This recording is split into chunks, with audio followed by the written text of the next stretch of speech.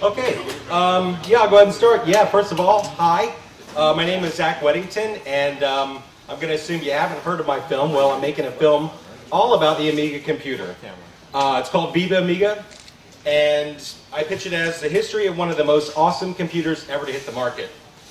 But more than that, it's actually a story about people. It's a story about what it was like to discover this amazing computer, what you could do with it, how it changed people's life, and what it was like to have to say goodbye to the Amiga. And as we all know, there's a few people who refuse to say goodbye to the Amiga, and they're in the film too. And I kind of count myself as one of them. It's actually a movie with a lot of cool whiz-bang, tells you what the Amiga done. It's very visual. It's also a story about how the identity that the technology that we choose to use says a lot about us, and how our identities actually kind of get wrapped up in the digital tools that we choose to surround ourselves with. One great thing about vintage computer fans is they are really patient, so I want to say thanks everyone for your patience while I've been going through a really long process. This is a total do-it-yourself effort with the film. It's really just a handful of people doing it. It's not a studio, although I think when you see the film, you'll probably think that it does look like a studio.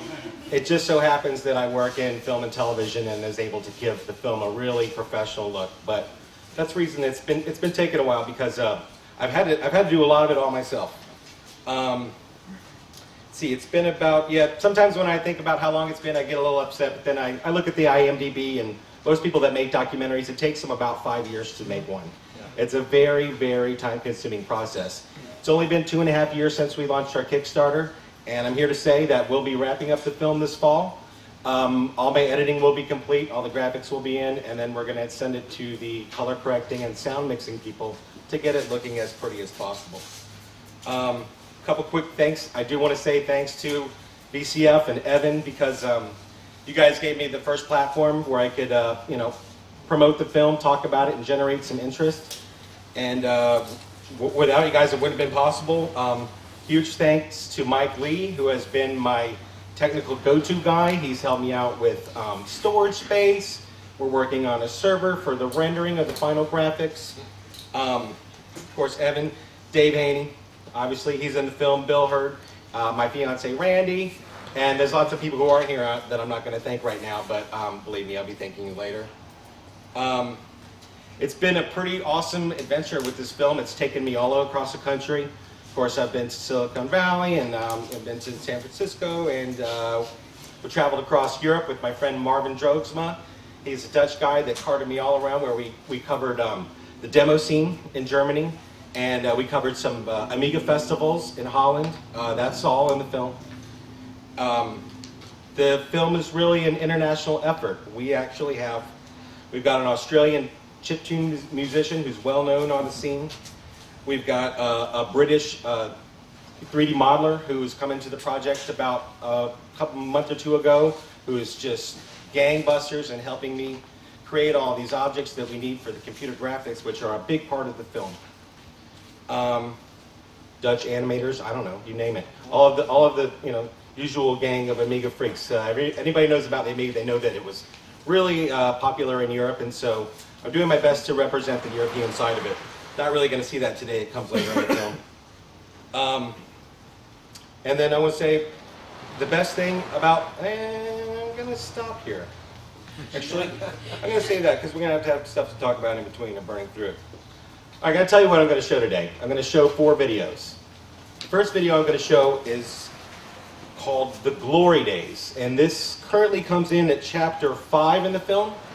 And what you're going to see is this chapter captures the time when the Amiga had already been launched, and the Amiga was really, really a hot item, and people were talking about it, people were using it and discovering it.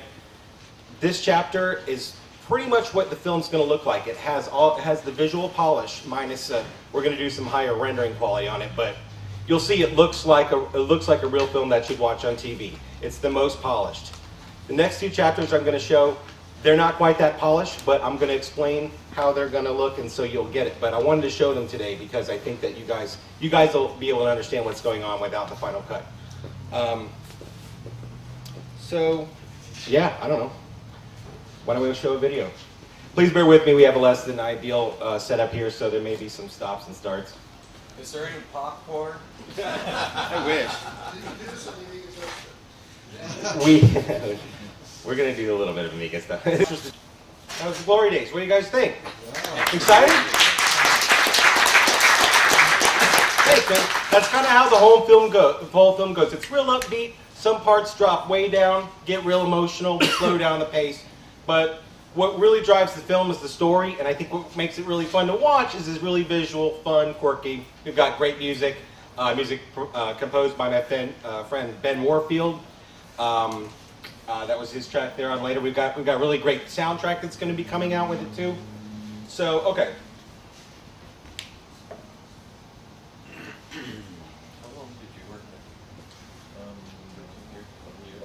Next, I'm going to show you a chapter called State of the Market. This chapter is not really going to tell anybody here anything new at all. But the film assumes that you've never heard of the Amiga and maybe don't have like a really strong grasp of technology. So we set a little context here. We talk about what the market for personal computers was like when the Amiga came out so that you could appreciate how cool it actually was. Okay, like I said before, this chapter has no visuals in it. It's just content. You can follow it. It's going to look really jumpy, but when it's done, it's going to look like the last one. I'm sure you understand, but let me know what you think. I think this kind of sets up a quick little scene of where we were at, you know, in 1984.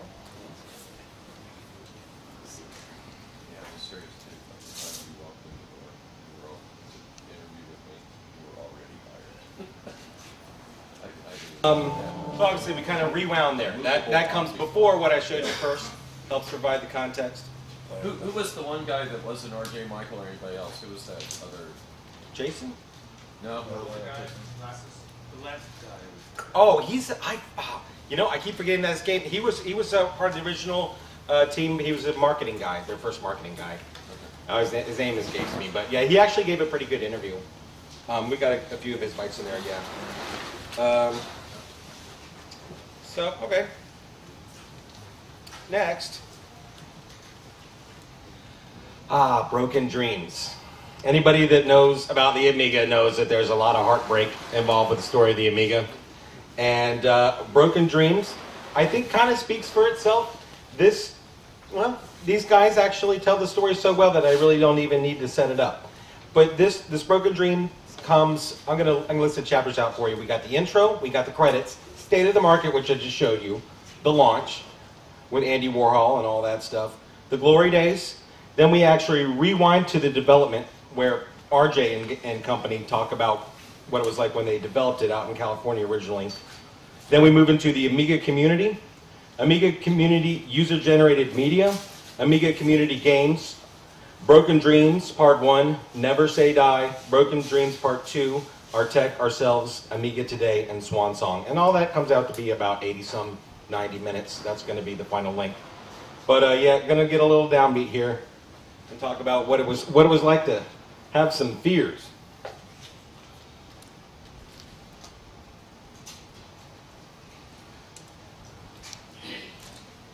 Broken Dreams, ladies and gentlemen, that's actually a merger of Broken Dreams 1 and 2. There's a real upbeat part that actually comes in between all that, so, yeah. What am I at, 11:26? What else do I have to say about this?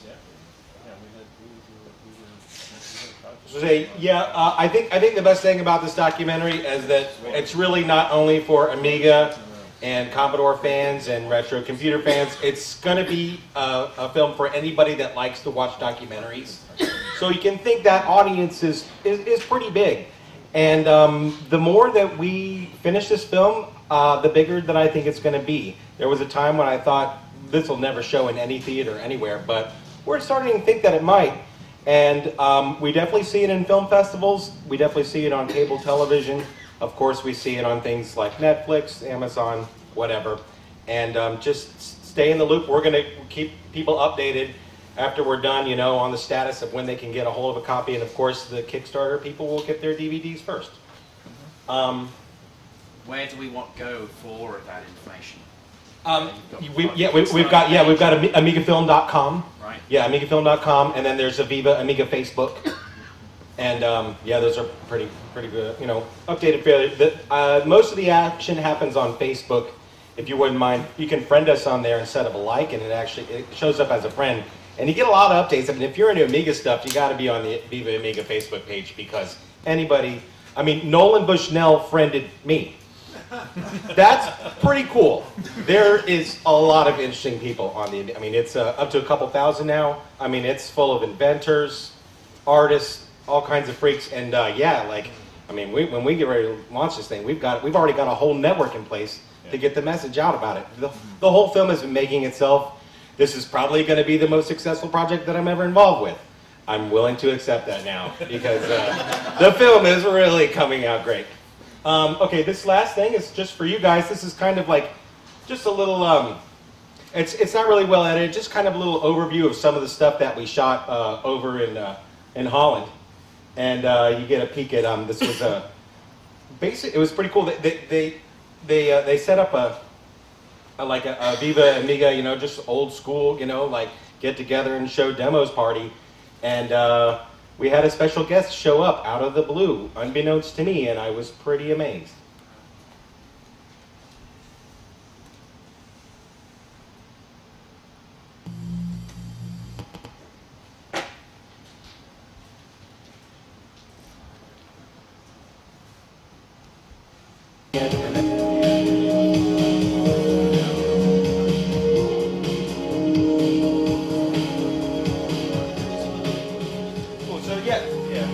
Just a little taste there. A lot of that stuff's going to go in the chapter called Amiga Today, which shows you all the ways that people are still using Amigas, and even, I'm sure as a lot of you know, still making new Amigas, quote unquote. Yeah. We get their side of the story too. I don't know.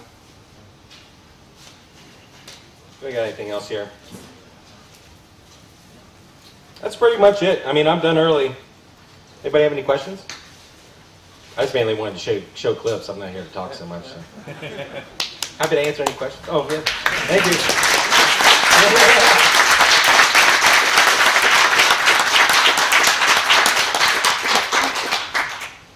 Wait till you see Robert.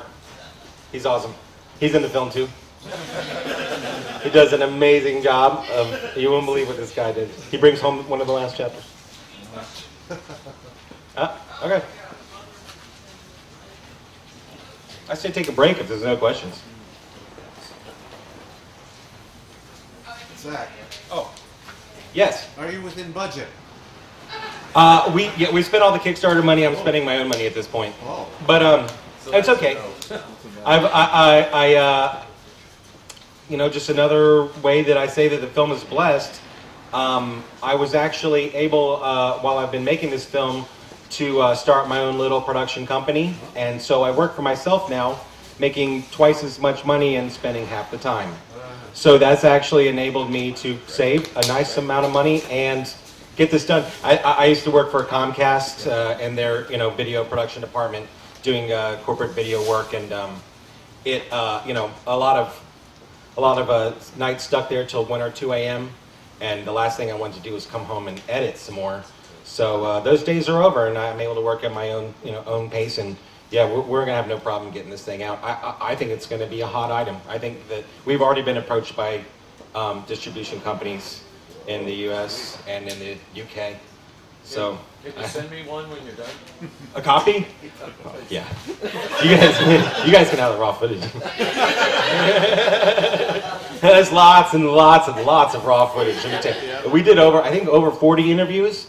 And I mean, honestly, we think at this point we may even want to do like a Viva Amiga Part 2 just for the hardcore fans, where it's it's like, okay, we have to talk about what the market was like in 1984. We can get into some of the more more real hardcore geek stuff. And yeah, we've got enough footage for it. I say, why not? Even if it was only an hour.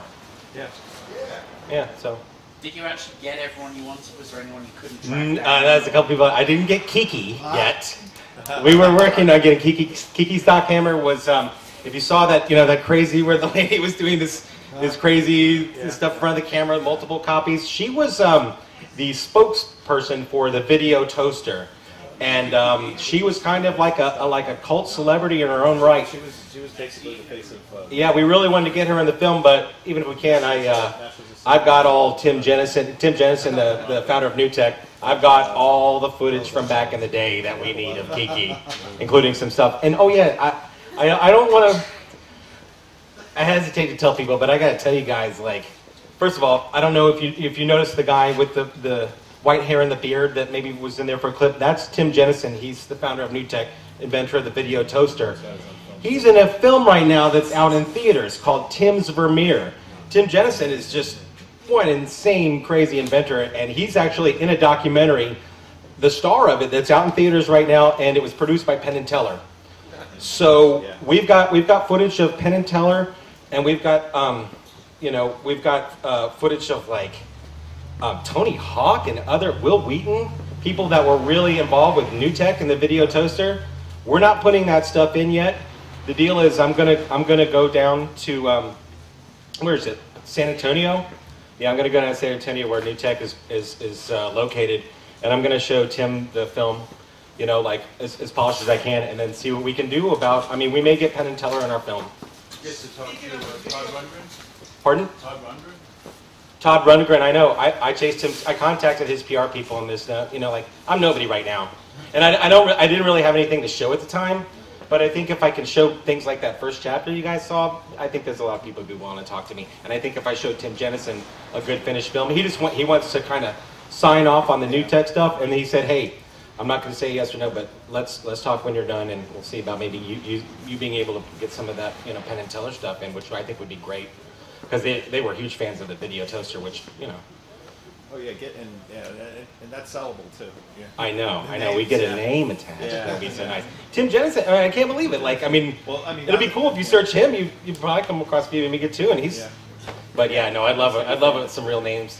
We hope. Yeah. The sky's the limit on the film. Anything can happen. So. Speak up. Oh, Zach, what is the name of your production company? It's called Rocksteady. Rocksteady Media Services. RocksteadyMediaServices.com. I've got cards if anybody wants one.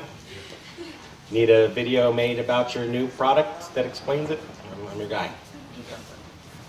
That's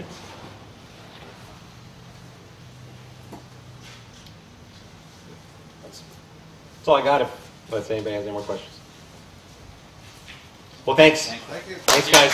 Hope you're excited as I am.